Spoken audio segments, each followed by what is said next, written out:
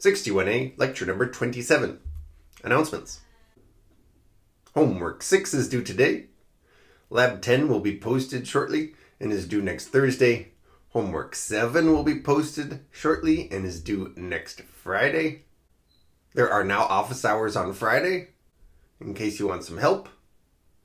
And I'm sad to say that I will have to cancel the Q&A session today because I'm not available at the normal time. These Q&A sessions normally run at 7:30 p.m. on Monday, Wednesday, Friday. I will continue them again next week, so if you have questions about today's lecture, just save them up for next Monday and I'll answer them then. The Q&A sessions are held via Google Hangouts or Zoom, and students ask questions about lecture material, and then I post those videos at the end of the video lecture series once that Q&A session has happened. And so far it seems like people watch those, which is cool.